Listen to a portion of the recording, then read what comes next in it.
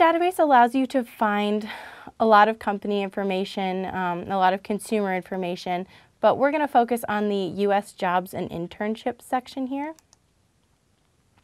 So when we click, it defaults to the quick search, where you can type in a specific keyword or job title and a city, state, or zip code. So this is kind of if you're just doing a general search. For instance, if I wanted to work in marketing somewhere in Wisconsin, I could do that, and when I hit view results, it's going to retrieve all of the jobs that deal with marketing in Wisconsin that are open right now. This is probably going to retrieve a lot of results because it is so general. So if you're not exactly sure what you want to do, where you want to work, this can be a really good option. Because you can see I got 1,000 results. So that gives me a lot of options as I'm looking through all of these job listings.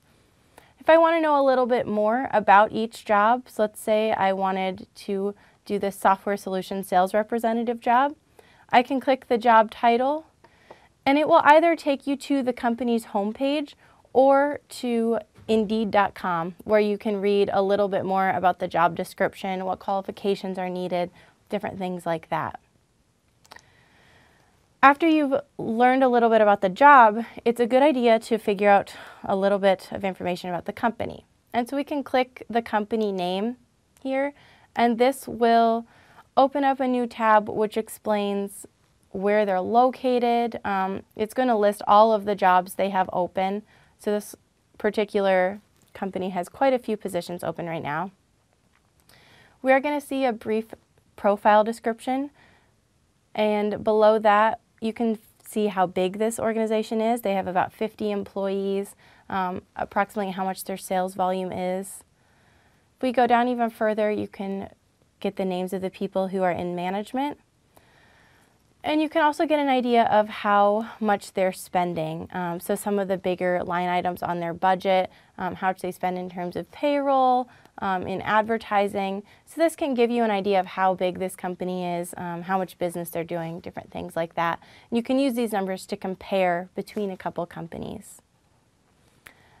I'm going to jump back to my search now, and you can either click the revise search button if you want to try a couple new keywords, or we can go to new search, which is what I'm going to do because I want to show you this custom search option. So we click that custom search tab. You can still do a keyword search, but you can also look for jobs that are from a specific company. You can look for a specific job type, so if you only want part-time work or if you're looking for an internship. You can also look for a specific salary range or a given location. Let's say I'm not concerned with location right now. I just want to work for Walmart and I'd like an internship. So when I go to view results, it's going to retrieve all of the internship opportunities that Walmart has available. And it sometimes takes a little while to load because it's going through a lot of information. You can see I got 188 results. And these are going to be in different locations. Bentonville, Arkansas is the headquarters, and so that's where a lot of these are. But there are some more local ones rather than the headquarter location. So you could look for something in a specific city if you want. But again, you can just click on the title to get some information about the job itself. Or you can click company name in order to find out a little bit about that particular company. So if you are interested in using the library resources for starting the job search, this is a great place to start because it centralizes two of the key aspects, which is finding jobs and finding out a little bit of information about those companies. If you have further questions, you should check out the Preparing for the Job Search guide that I've created, and the link is on the screen.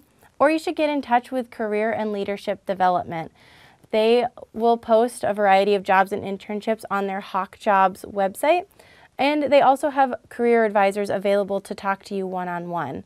And so please don't hesitate to use these resources if you are going through the job search process.